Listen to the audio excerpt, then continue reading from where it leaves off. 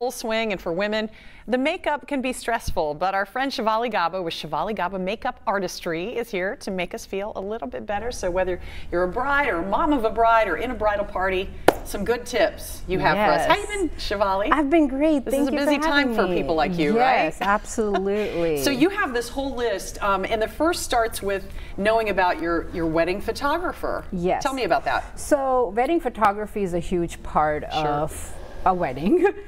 You want to figure out what your photographer's aesthetic is. A lot of current trends have moody, very saturated photography in it, while there are other photographers who just have very light, very airy, very bright pictures.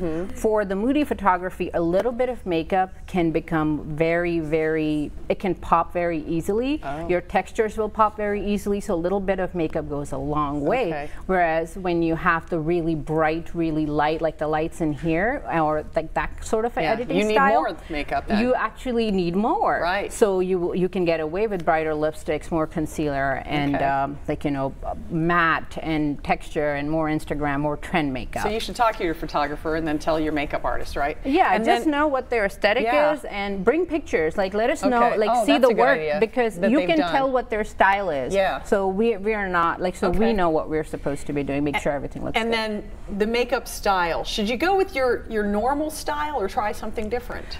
So for weddings, you're going to be looking at these pictures for the rest of your life. Your next generations are going to look at these pictures. Do you want to repeat mullets and blue eyeshadows, or do you want to keep something classic? You want to go classic because it is something timeless. It's going to be forever in your family albums, and you want to make sure it's just timeless. And your grandkids look at you like, wow, Grandma, you were hot.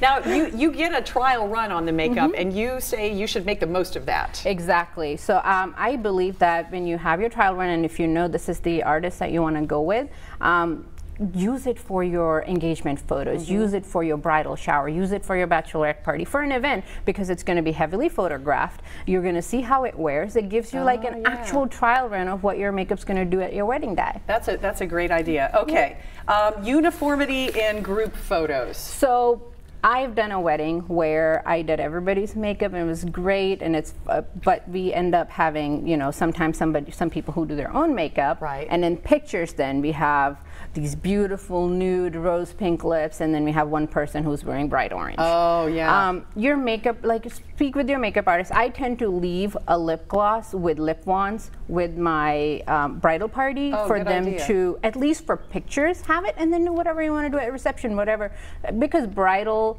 we're usually very nude and muted and very just soft and pretty anyways. Okay, so there are some things you need to do and not do with your skin before the wedding. So do not experiment with any new masks or detoxing. Do not wax your skin the week of your wedding. The makeup will not stick.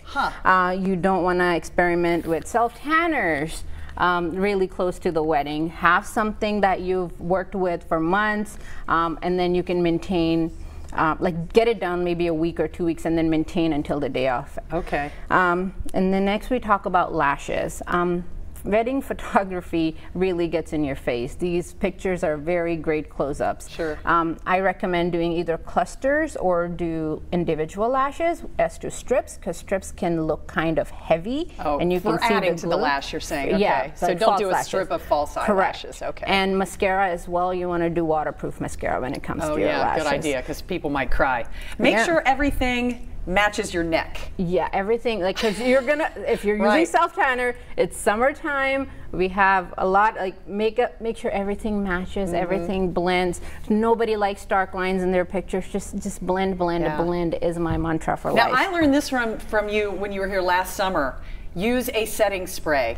Yes. That's very helpful. Yes. To spray when your makeup is done, right? You want to have, and this is a makeup artist's holy grail. It is the all-nighter setting spray. We all use it, and it's going to keep your makeup on all day, all night long.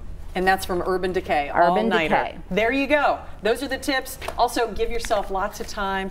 Be patient, stress-free, right? Yes. Shivali, thank you. Thank you. That was really great. It was great to see you. Good tips. Take care. Paul, did you take note?